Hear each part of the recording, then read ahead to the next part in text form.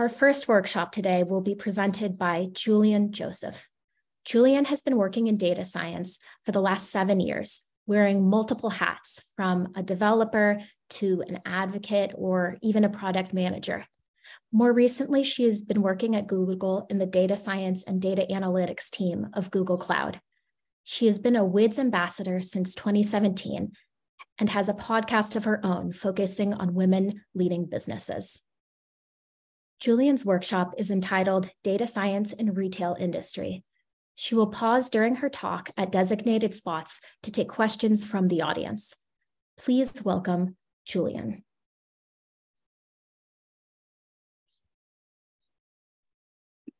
Hey everyone, thank you so much for joining us on a Wednesday morning. I know you all have a very busy schedule. I'll just quickly share my screen and we should get started soon. You can see my screen? Yes. Okay, so I thought I'll just begin today with a quote that's really close to my heart. It says, data is a tool for enhancing inclusion. And all of us know it's the new oil, everybody's collecting data, but how does it help us in real world? And we're going to focus mostly on e-commerce platforms today, given that it is so widespread. And thank you so much, Laura, for that introduction.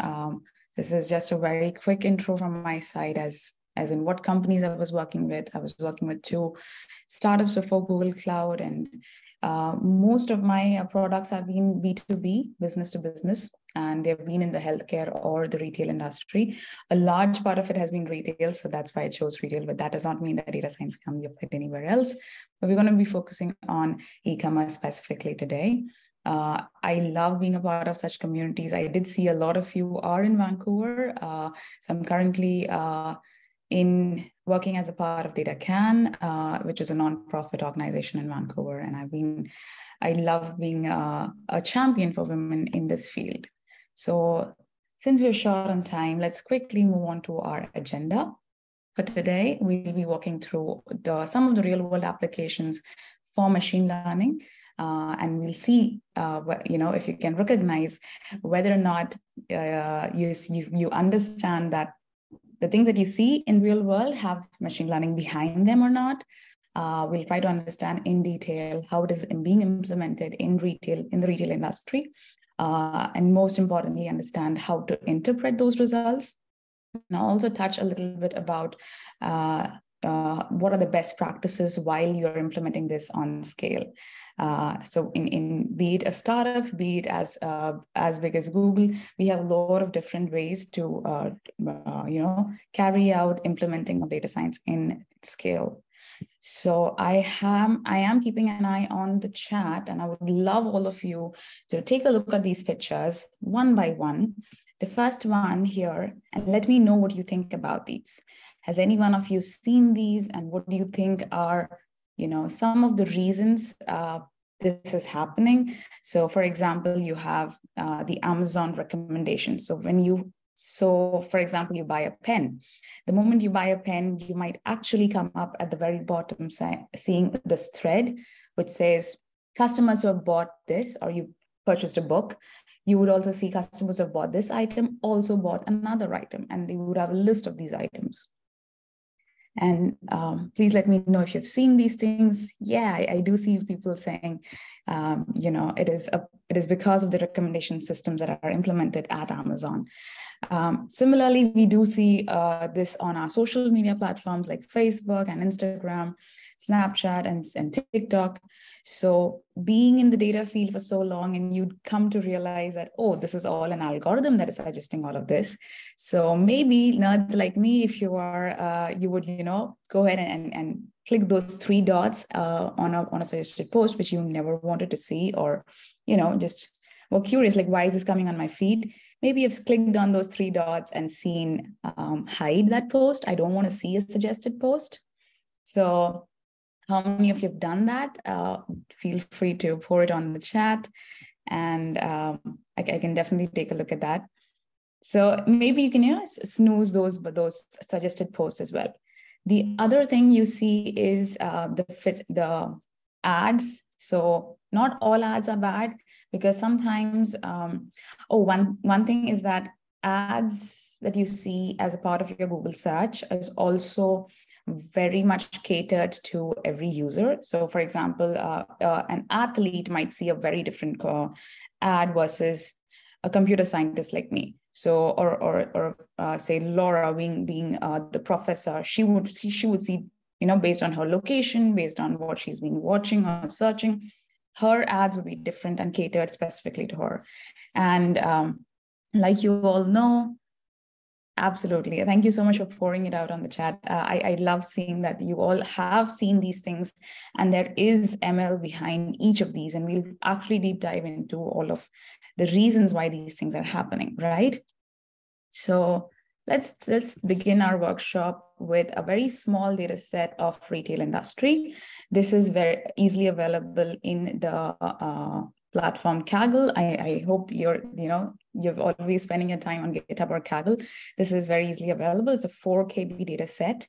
And I know this is not what the real world data set would look like, but I just want to introduce a certain concept that is being used with a small data set first. And obviously, when you're working as a data scientist or a data engineer, you would have petabytes of data. It would not be 4 KB, never, but you will have a similar distribution of the data set. So here we have customer ID. We have which gender the customer is identifying themselves by, their age, the annual income, and the spending scores. These are the few columns that we have. And what's the first thing that we do as soon as this happens is definitely that a data scientist would want to keep their minds on. But this is our objective, before you go ahead and say, for example, you are working at H&M or Aritzia.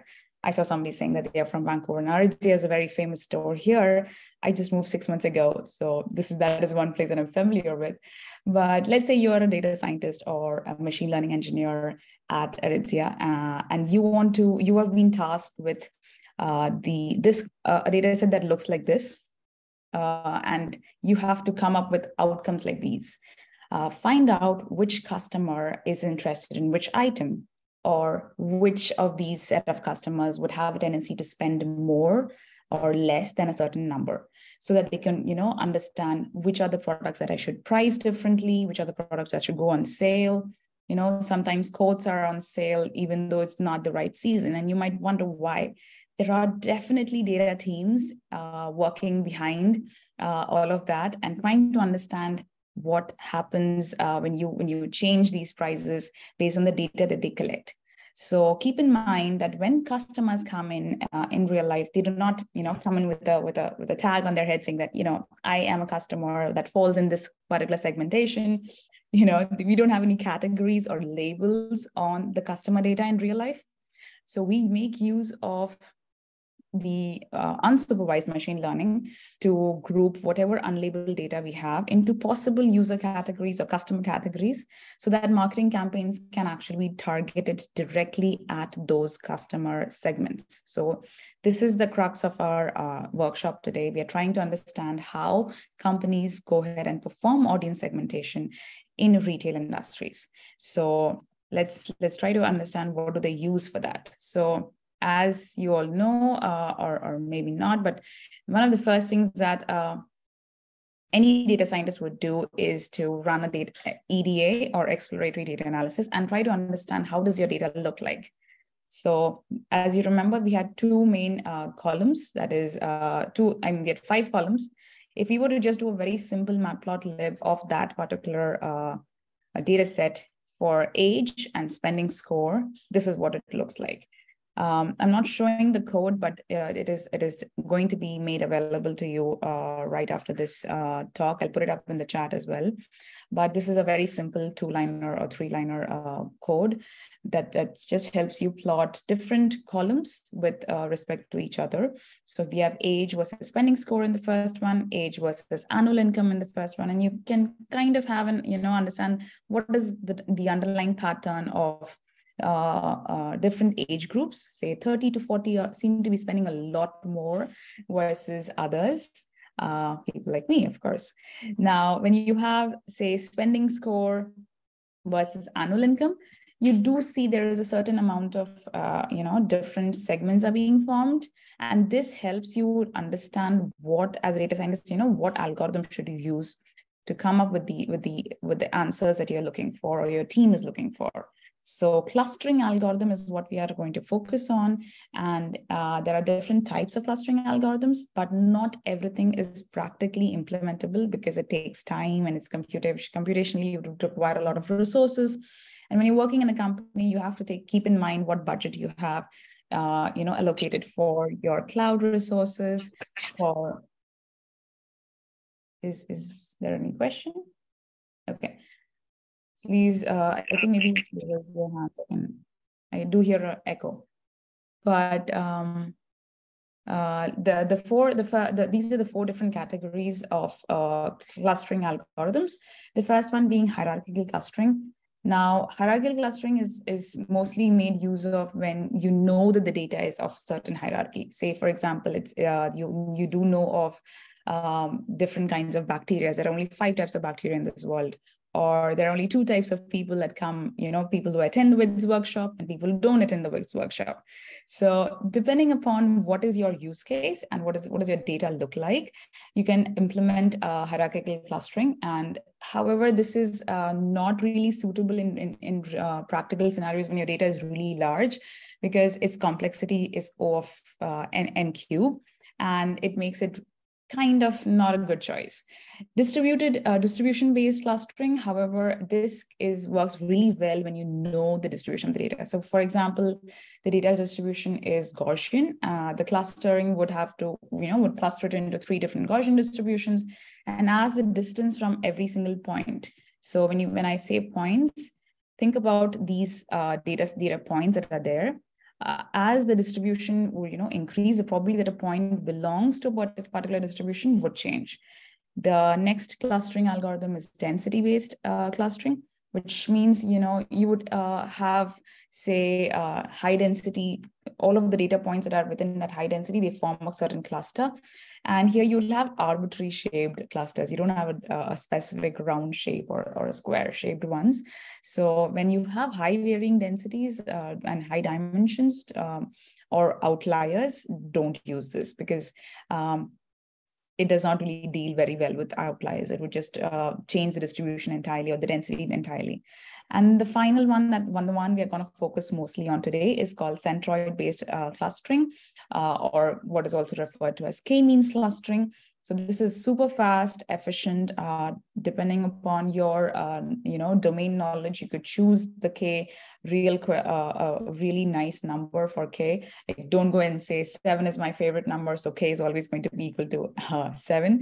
It doesn't work like that. The more knowledge you have about your use case and domain, you could actually set k is equal to 5. Like I said, like 5 different bacteria or 2 different kinds of people in this world. K can be set a certain number, and we can iterate over it. So these are the 5 different steps that happens in a k-means. You would specify a number of clusters. K is equal to, let's say we've chosen 4 based on our understanding of the number of customers that walked into our mall or Aritzia or H&M. And you would randomly initialize the clusters or the centroids for each of these, and each of these data points will be assigned to its closest cluster centroid. Okay, so I will show you a GIF right after this that helps you understand how does that cluster centroid change. You would keep computing the centroid versus all of the. So basically, it's like randomly you've chosen all of the k samples as initial centroids. And imagine that there is a point I've chosen at this point, a point here, and a point here. So there are 5 different centroids that I randomly chose. And we keep creating k clusters, that is 5 here, by assigning each example to its closest centroid. So when you try to average out all of these distances, it's basically Euclidean distance between that centroid versus the point and the distance between each of this. If the centroids don't change, your algorithm can keep continuing it's this thing. So let's look at the visualization. It always helps to see it in action.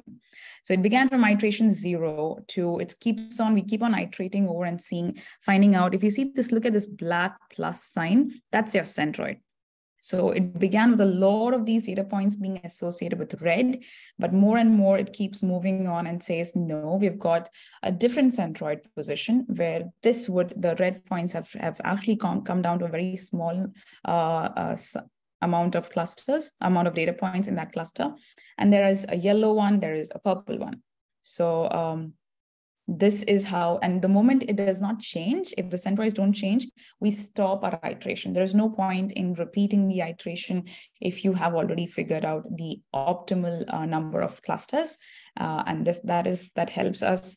Mostly it would not change, but there are also different statistical methods that you can apply to find the optimal number of clusters to begin with.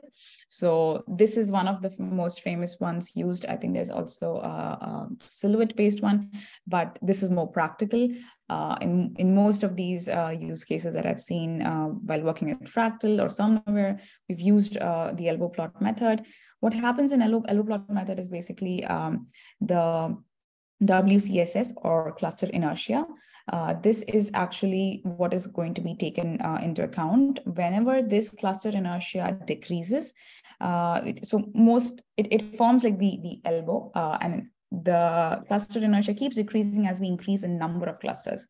Say, for example, the number of clusters you've chosen is 10 or 6. You can see the difference between that inertia is actually less.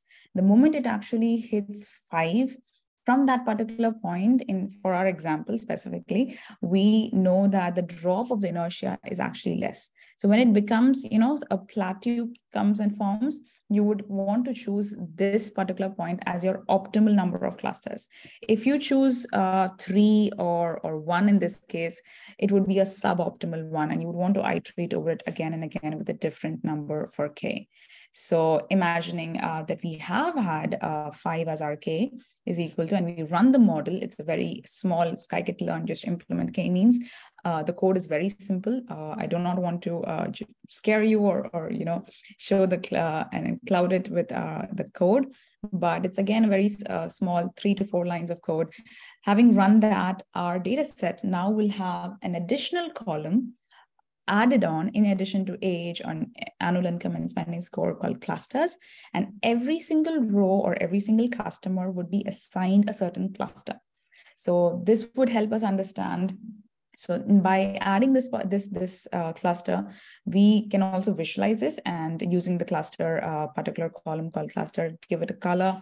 You can actually understand, oh, these are the different types of clusters. Even though you see that there are a few of the data points that are actually colliding in that particular area, they are different. They do fall into different segments. It's because of the color, you can understand that they are in a different segment. And what is important during this time and age is, because all of this can be automated with the cloud providers. There is Azure ML Studio, or Google Cloud has AutoML. All of this can be automated. It is very important that you understand how do you interpret the result.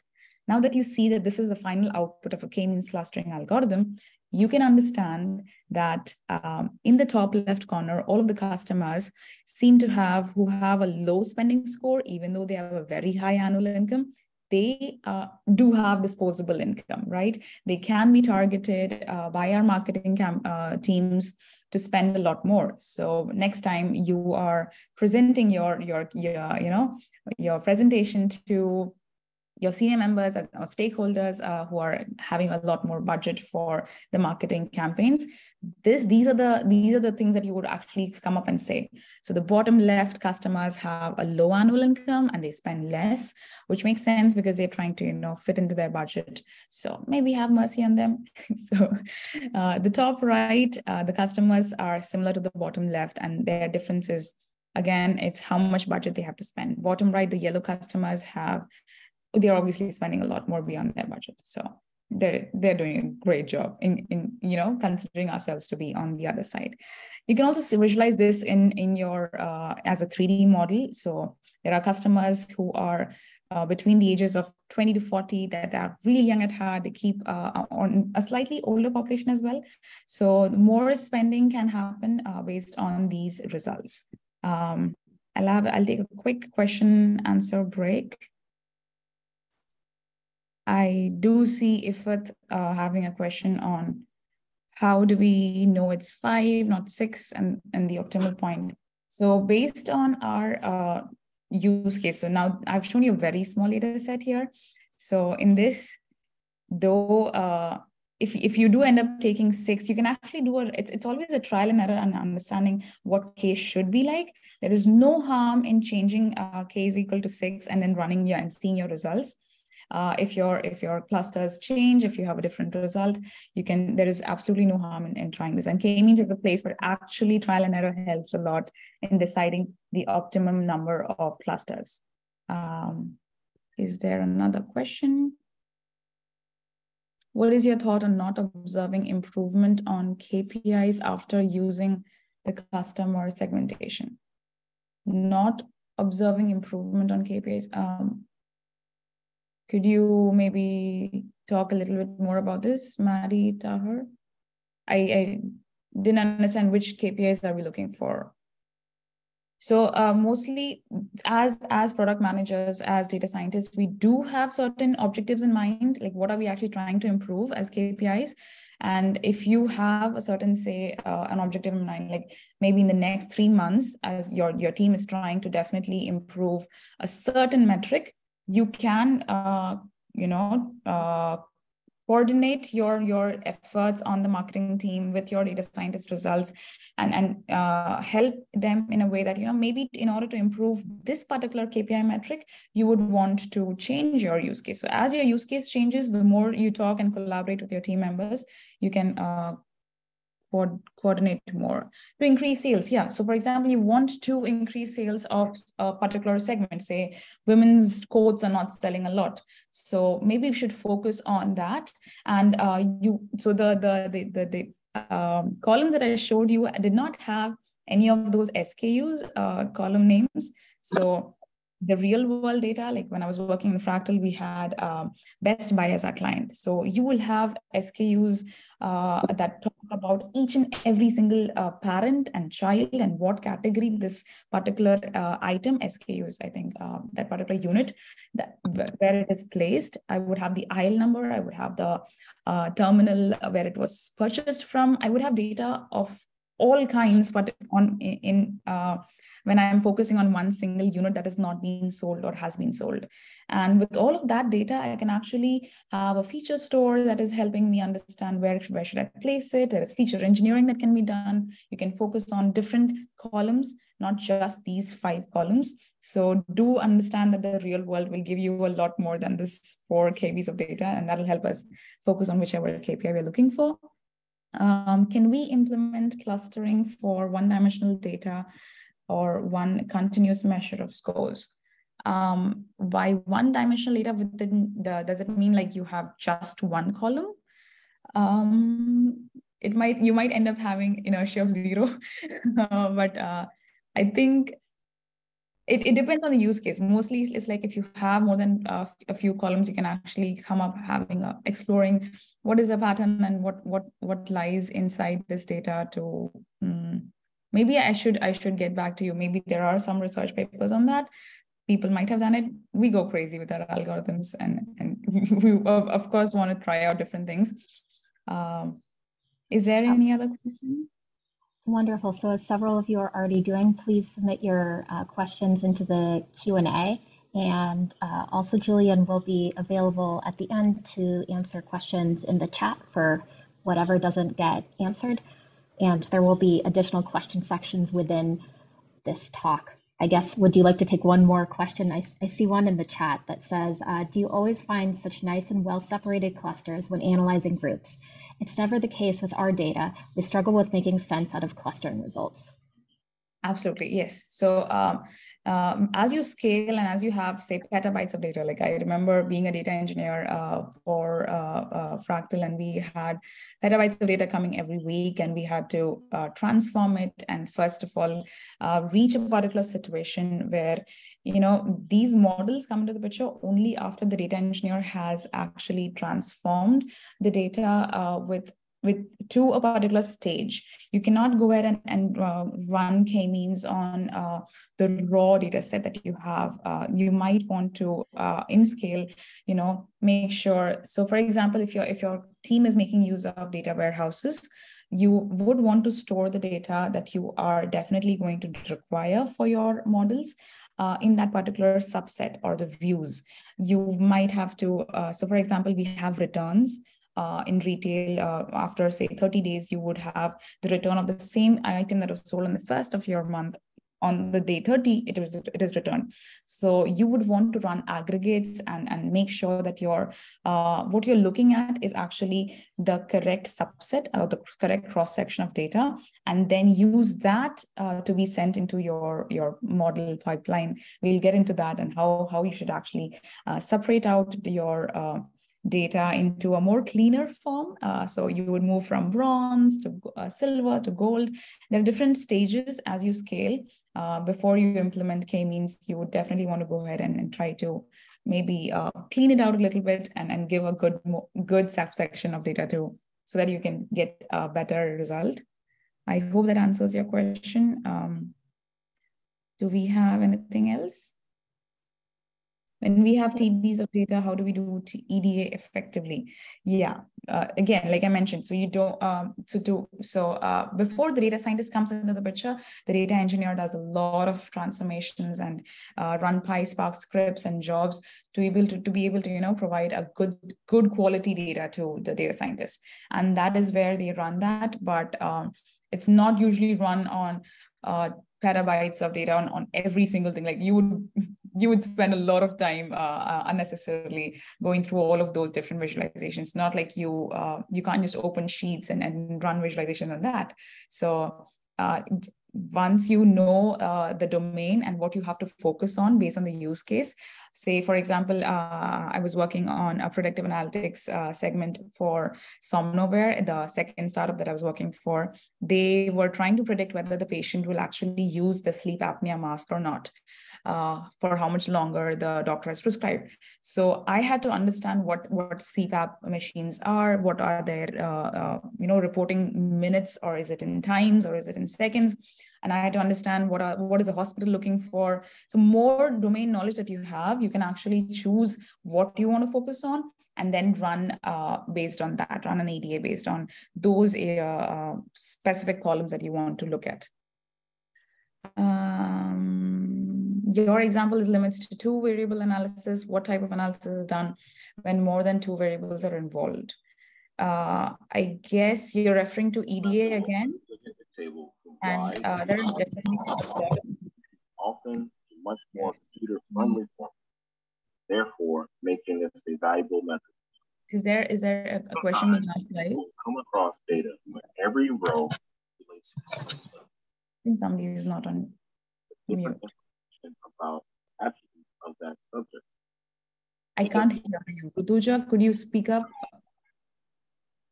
There are other times when the information... Rutuja is our next speaker. Hold on. We'll try to address this now. Each row has one attribute about that subject. So can I just try to quickly... can I get back to these 2 questions afterwards? Is that Absolutely. Okay? Yes. Okay. Please continue. Yeah. I'll just quickly cover other parts and then I'll come back. Now, I just wanted to introduce that the k-means is not the only thing that we make use of in retail or e-commerce websites. So market basket analysis is a very commonly used algorithm. It is very basic 8th grade mathematics. If you just search for market basket analysis, you would have a very simple probability coming up. And this is what helps us decide where should a particular item be placed on. When you go for shopping, you would see, say, butter being placed next to cheese or yogurt, or bread and butter is placed together.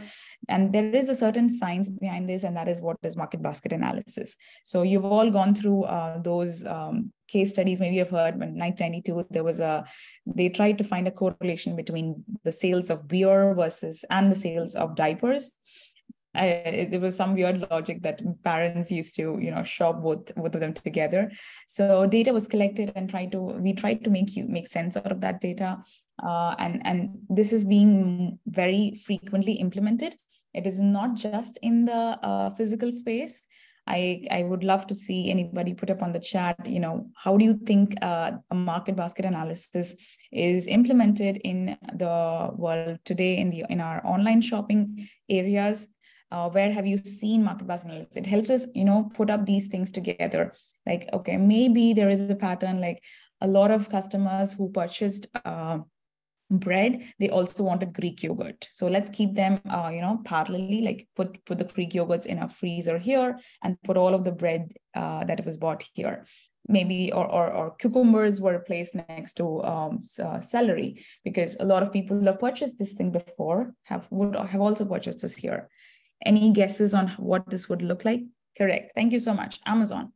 So the first picture that you had seen, customers who bought this also bought that, is also making use of market basket analysis. Again, a very simple algorithm. Is nothing very complex. And Azure ML Studio actually automates all of this. It's just a playground now. You can just drag and drop a market basket analysis, and all you need to know is how to interpret those results. The next very commonly used algorithm is naive Bayes. So how many of you use Gmail? I hope a lot of you do.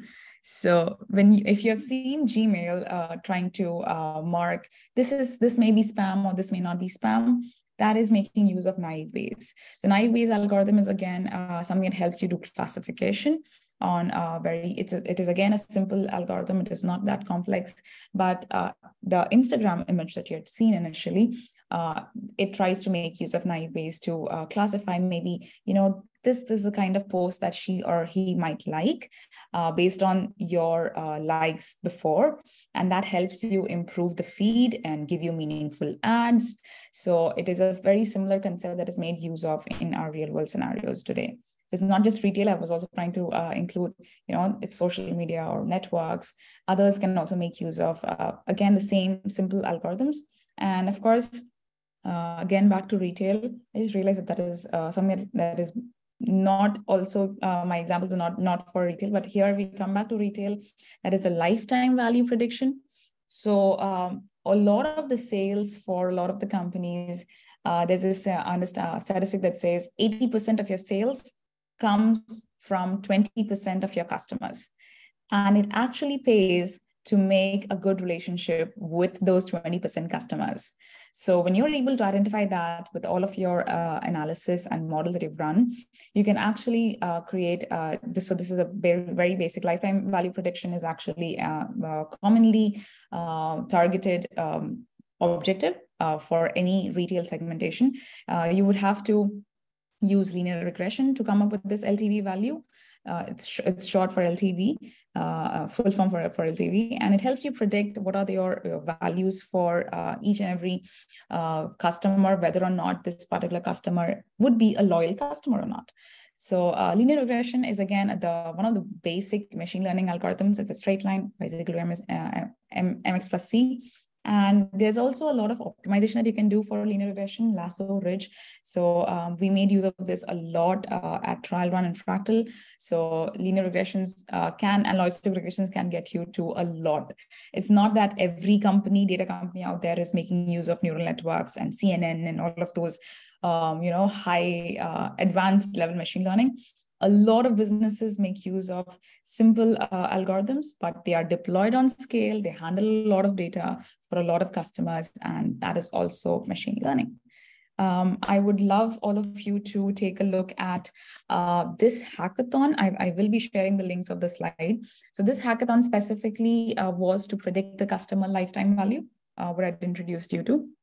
And there is a notebook that is attached to this. The hackathon is over, it was in February, but the notebooks, the GitHub notebook has been shared already on your emails. This is making use of BigQuery ML, which is just another language for BQML. You can do this in Python as well, but if you know SQL, you can try to use BigQuery ML to run and understand how audience segmentation works. The hackathon helps you, go through an entire data set, which is based on Google Analytics. Now, Google Analytics is something that is used by a lot of companies. Almost every sporting good or grocery store, they would have their websites linked to these Google Analytics and understand, which order came from which particular person, the pages they visited before clicking add to cart, or maybe they left it on add to cart. So all of that data is recorded, and Google Analytics is a nested, really complex data set that you have. So do check out this hackathon, and you would be it is rewarding to actually go through the entire set. You can actually come up with a lot of these different understandings on, which customer falls under which area, who loves hats and apparels together. A lot of wonderful outputs can come out of that. So feel free to check that out. And now I'll be just quickly taking a look at I don't see a lot of, spam filter. What is a good performance metric for k-means clustering, especially when we are predicting for unsupervised learning? By performance metric, are you referring to the number of clusters? So Vivian, if your use case is required, say I want 3 different segments by your team, or you want more than that, you would actually have to talk to your teammates and find out, what works best in what scenario. This is not something that is directly used. You would obviously want to further analyze how this can be actually used. So maybe you would have further steps after an audience segmentation as well. But it helps you understand which customer falls under which segment. So because we are able to send emails and targeted marketing campaigns right into their social media feeds, there is a lot of work that gets done after the segmentation has been found out. So if you feel that there are more number of if you want to change your evaluation metrics, you will definitely can reiterate and change that as well. So then that is a perfect segue. Thank you for that question. For our next topic, which is when you try to have data science in scale, these are the different segments. Every single company or team goes through all of these different stages. That is, like I mentioned, I was working initially as a data engineer. So in this area, the first segment that you see, you would want to go ahead and do all of the ingestion, all of the transformation. You would move your data from one place to another place. So perhaps it might be like one of the greatest missed opportunities in any data science team when data is existing somewhere and when it's not being made accessible for further analysis. So laying that critical foundation for that downstream and systems data engineering is what involves transporting and shaping and enriching your data for the purposes of making it available and accessible for proper analysis. So data ingestion, pre-processing, storage, cataloging, all of this is possible. So if you're using any cloud provider, it could be Google Cloud, it could be Azure, or it could be AWS. There are products that help you do this transportation, processing, and cataloging. But this is the first section that happens, a first stage. The next stage is the data analysis, where this is where you start to see the value of data. It might include statistics, it might include visualizations, it might include your understanding, okay, this is what the patterns are within my data set, so I should use, which algorithm should I use? All of those decisions are made in this area. Now, once you've decided what the algorithm should be like, and you would develop that model, it could be linear regression to XGBoost, from TensorFlow to PyTorch. What are you using to back up these models? Once it's not just theory, you have to choose which one to use. Maybe your teammates do not know PyTorch, they are only familiar with TensorFlow. You could go ahead and use that. And all of that, the model development stage is where the machine learning starts to provide new ways of unlocking value from your data. Now, experimentation is a very strong theme here. Data scientists are going on looking for ways to accelerate iteration speed between those models, and they don't really worry about what infrastructure to use, what is the overhead, context switching between tools, and what analysis tools will work better when you're trying to deploy something to production. So that is where MLOps comes into the picture. This is a very hot trending job opportunity for a lot of people, because this is super critical. MLOps is where ML engineering is basically like when you have a satisfactory model that has been developed, the next step is to incorporate all of these activities of a well-engineered application life cycle, which includes testing, deployment, and monitoring. And all of these activities should be automated and as robust as possible, because though we sign up for these jobs, we don't want our lives and our weekends to be ruined. So MLOps is where all of the automation happens, and all of the, it helps create those systems. I love that quote that says, you don't rise to the level of your goals, you fall to the level of your systems, by James Clear.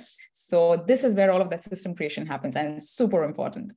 The next step is, once you have all of those systems in place, you would have a very clear flow from data engineering. The pipeline goes to model development, and model is being monitored. You want to then visualize the results, and that is where all of the insights can be derived and reported from, mostly on a dashboard. We can make use of Looker or Tableau, or based on whatever you're familiar with. You can we do not usually come up with when you're working at enterprises level, we don't come up with Matplotlib specifically, but you can maybe try out on this weekend Tableau and bigger dashboard structures, tools that help you present your understandings and interpretations on a very good dashboard. And the final stage is orchestration, which is, again, I just wanted to put it out there that, that entire pipeline combination of data pipelines, ML pipelines, and MLOps has to be monitored. And you would have these building blocks as a practical solution application, basically, of all of these have to be automatically maintained and orchestrated, so that when your model is in production, it helps you monitor that ML system entirely in a nice way. But you obviously can reiterate, change these building blocks in whatever ways you need to, based on your requirements. So quickly, this is data extraction, data analysis, preparation, model training. So these are the different stages that come into a picture for any ML project. And as and when you define your business use case, the success criteria. So I was working as an AI product manager in handwriting product. So in those areas, you would want to come up with those evaluation metrics as well in the beginning itself. How do you evaluate whether or not your handwriting recognition model is working perfectly or not, for example. So sometimes you would have to come up with not just understanding what the use case is, but also how do I evaluate whether or not my model is working correctly or not? What are my success criteria? Once you have all of that established is when you would, want to implement this entire chain. So extract the data, integrate it, and put all of the relevant data from all of the different various sources that you have that required for that ML task, and that is what the extraction is. You would analyze this data, understand the schema behind it, understand and prepare, do a lot of feature engineering, remove pre-processing the data. So the preparation is basically, sometimes your model does not really require all of the features that you have in the data set. You can reduce the number of features being sent to your model and reduce the time that it takes to run it. So sometimes your models have to be deployed in edge devices by like mobile phones or tablets.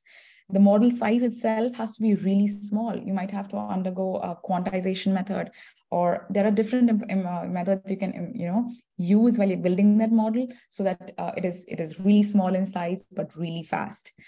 So data preparation plays a really important role. Then comes the model training, where you all are familiar with that. You can train data on a different data set and keep some data, unseen data for the evaluation. So basically that holdout test set is kept so that you can evaluate the model's quality.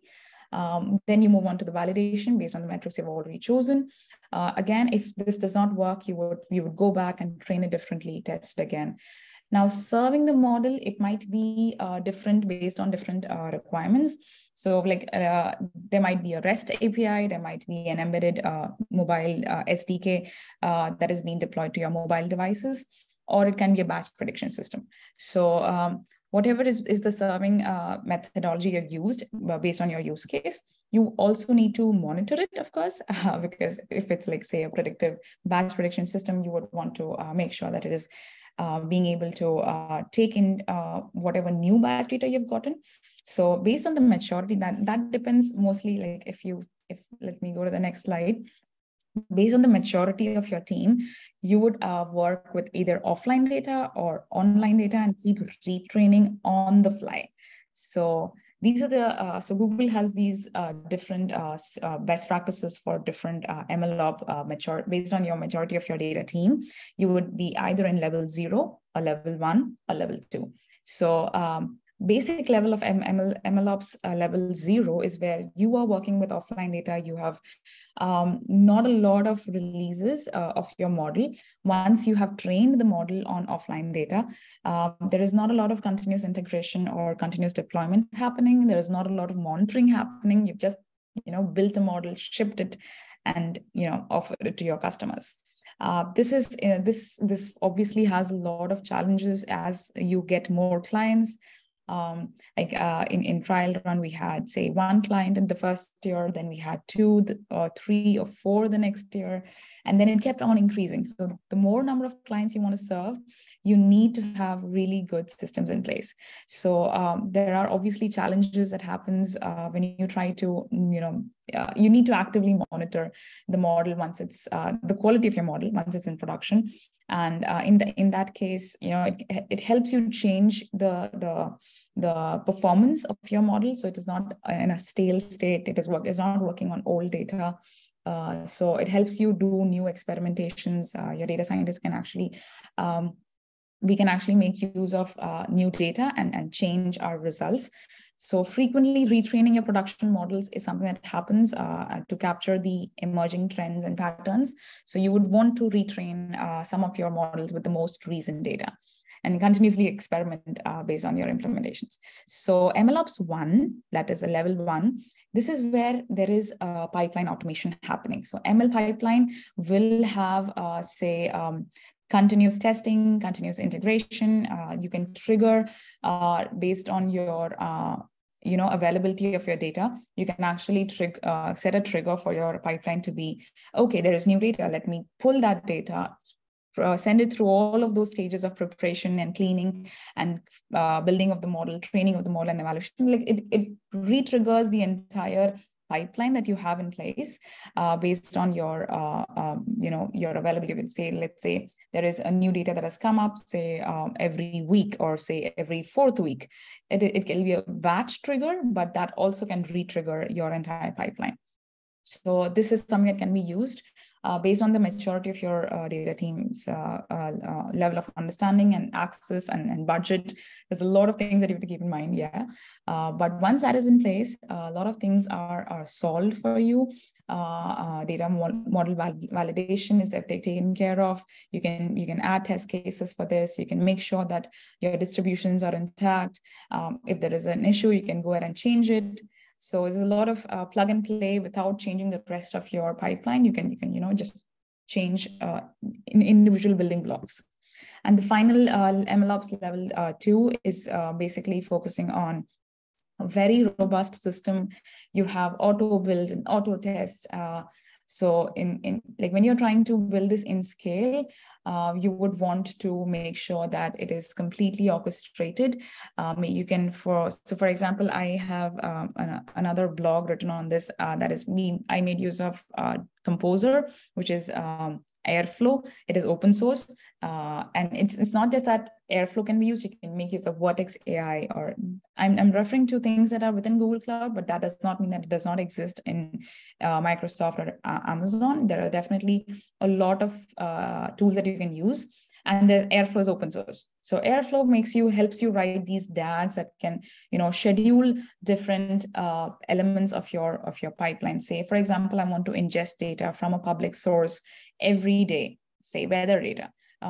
You can actually write a DAG to get that data, and you don't need to even go to that particular cloud system where this is happening. You can just write a very simple Python script, and it would be running for you at the very second that you can decide. So there are a lot of implementations detail that I can go into, and I think maybe we should write a blog on that. But there is definitely one version of this written already on Medium. And if you're interested, I've also included this link to, it's a very detailed tutorial by Google developer advocates themselves. So please do check out that in detail. I didn't want to show a lot of these images, but there are in detail architecture images for MLOps 1, 0, 1, and 2. Definitely check that out. And if you're in Bangalore, there is a talk happening on the same topic by one of my friends. So I thought I'll just put it out there at the Great India Developer Summit. So any questions? We're moving. Go ahead. Yeah. We have questions. Okay.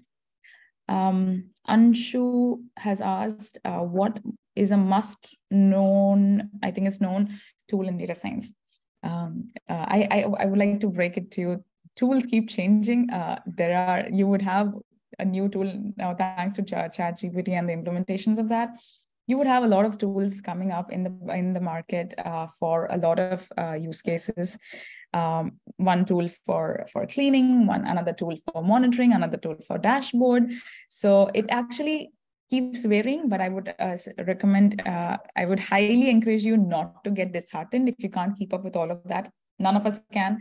It is overwhelming. So there is no one best tool, but I would recommend being strong on your foundations. So even for the past so many years, SQL hasn't changed. If you know SQL, you can actually make use of BigQuery ML as well.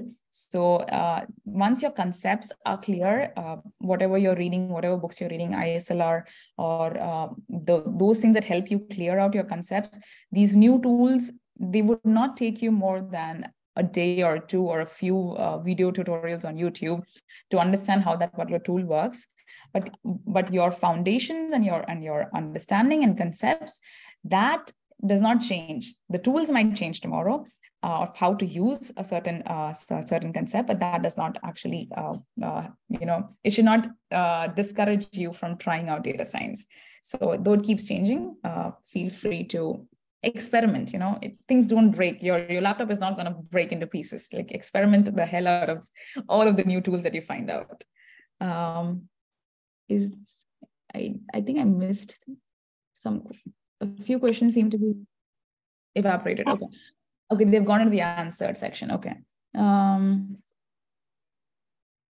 Okay, can KNN handle both categorical and numerical data? So I think, so unless I think there is a possibility if you just do convert the categoricals into, do the one-hot encoding and add dummy values, you can make use of in integers mostly. But I think it's possible to do that categorically. I'll get back to you if I'm wrong. I don't want to spread incorrect information here, or people on the panel can also answer. But I think it mostly works with integers. I also did answer the KPI one, unless I didn't. Please let me know. I think the KPI one has also been answered.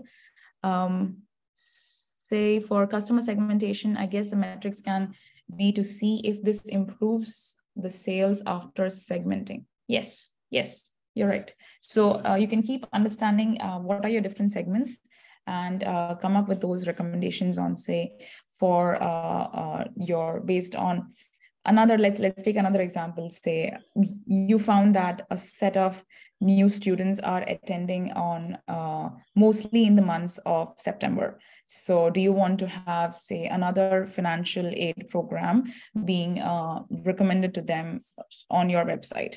Maybe a lot more people are clicking on that. So based on your use case, you would have a different understanding of, maybe I need to have another segment being created for this. So of course, your metrics can change. If your sales are not improving, you would want to make sure that you are evaluating it. So there's always a relearn and reiteration that keeps happening. Sorry, I think that's done. Great presentation. How frequently do you need to tune your models in production? As often as you can, not really.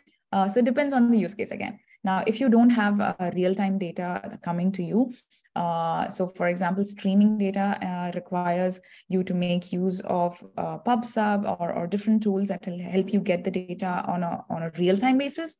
So if that's not your case, you would have batch data. Now, batch data can, so in retail, you would have maybe, I don't know, every Monday, depending on your team's working schedule, you would have new data coming into the picture, and you would want your models to actually make use of that. So if this system is in place, like I was mentioning, like in 2018, we had these PySpark script jobs. We would, go through that entire pipeline every week. So it depends on your use case. If it is a real-time one, it would just keep on happening as and when data comes. But the triggers can be decided by your team and by the use case. I hope that answers. What is the platform or the app that you use to track the performance of the model? So here in this case, you would have, so if you're familiar with Vertex AI pipelines give you the entire dashboard on, okay, what has been your accuracy levels like, what has been your failure rate like, and there is a lot that Vertex AI helps you answer. So that's what I'm familiar with, but obviously other clouds have their own versions of it. Can you give an example for a practical implementation of orchestration of MLOps pipelines and MLOps too? So like I mentioned, orchestration usually happens using tools like Cloud Composer or Airflow. You can also make use of the artifact registry. So if you're using Docker, you would want to make use of artifact registry within Google Cloud, where you can change the images. And these are just things that are helping you automate and save your time on your weekends. So and I would highly recommend going through this particular blog. It's not a blog, it's like an entire tutorial for the cloud architecture that you would want to present. So I think I'll have to write 5 blogs to capture all of that has been mentioned in this tutorial. Highly recommend going through that, because there are reference architectures that you can use and implement as it is for your team, if it's a small team or if it's a big team. Based on the maturity levels, you can use that. Is there any way we can access MLOps workshop if we are not based in Bangalore? I have requested for the video tutorials, and if I do find them, I will share it with team. What are your thoughts on Mage AI? And I am doing Mage AI. I am doing research in insurance fraud and planning to use Mage AI over Airflow. I haven't unfortunately used Mage AI. I've only used Airflow. So give it a try. I do not find don't be biased at all that because you've heard Airflow in this workshop, you should only use Airflow. Feel free to use Astronomer, or there are a lot of different tools for orchestration there that we keep trying to have integrations within Google Cloud. Our main job was trying to figure out, what are the open source tools that are being used. So feel free to give it a try and let us, maybe discuss this out, which one worked better. So there is no harm in finding out what works and what doesn't work. And I think I am out of time, but feel free to go through this entire PPT. I've just added a few career roles that you can choose to be a part of the data team. Wherever you are joining, feel free to, don't only look for data scientist. There is a lot of different roles on LinkedIn. Look out for jobs like Tableau expert or MLOps and data architect. And there's a wide variety of things that you can, check out. And feel free to please give me feedback. I would love to improve my presentation skills and 9 a.m. I've spoken too fast or did not, if you do not find any meaning to it, feel free to tell me all of that in the feedback form here. Also, there is a blog version of this entire talk on my Medium, that is this here. So I think Laura will be sharing that here, or maybe I can just share it in the chat. Absolutely. Yep. Thank you so much, Julian, for your workshop and for taking the time today to just share a wealth of knowledge. And I'd also like to thank the audience for your engagement. It makes these workshops maximally enriching, I would say. So Julian has graciously volunteered to answer remaining questions in the Q&A or in the chat just by typing them out. And we are so grateful for her time. Thank you again.